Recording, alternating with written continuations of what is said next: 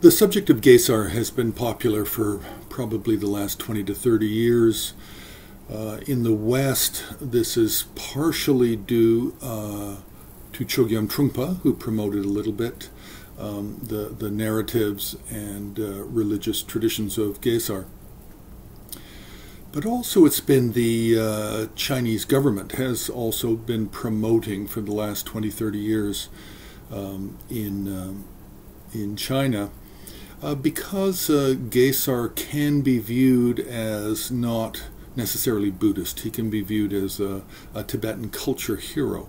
And so he was promoted principally for those reasons. Now, we have to remember that there's really two main study topics for Gesar. There's literary Gesar, and then there's religious Gesar.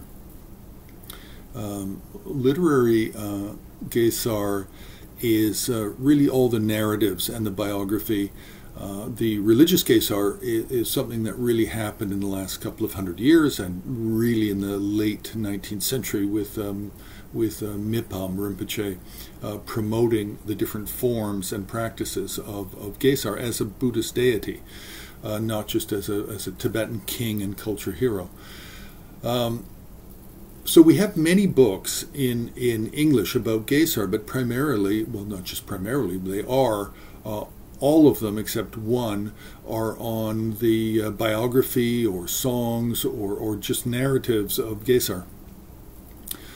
And we do have art. We have a fair bit of art in various collections, private and institutional. But there's only one book that's available that talks about the art of Gesar, the art and the iconography. And that book is called The Painted Scrolls of the Life of Gesar. It's out of, it's actually, the full name is From the Treasury of Tibetan Pictorial Art, Painted Scrolls of the Life of Gesar.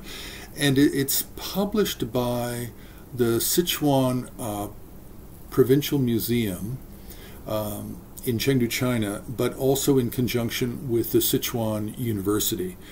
The editor was Professor Changhong and of Sichuan University, and also there's a foreword by Leonard of Harvard University.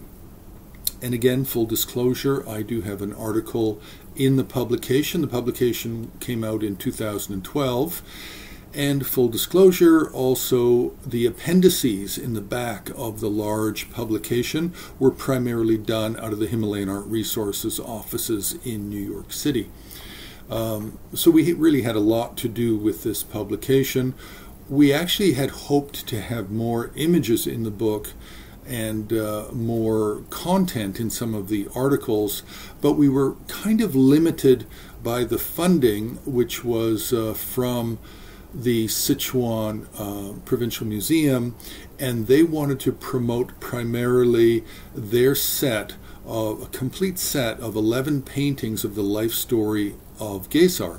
Now, these 11 paintings, although we're talking sort of literary Gesar here, it's really not. These 11 paintings are made within a religious context, and the 11 central figures in the compositions are really related more to important figures in the life story, yes, but also important figures in the religious dance of Gesar. And this is primarily, I would think, coming out of Dzogchen Monastery, based on the writings of Mipam Rinpoche.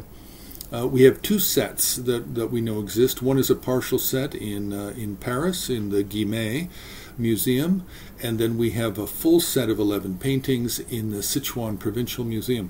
So this book, Painted Scrolls of the Life of Gesar, this is the only available book, publication, that deals with the art and iconography of Gesar. So don't forget, press the like button.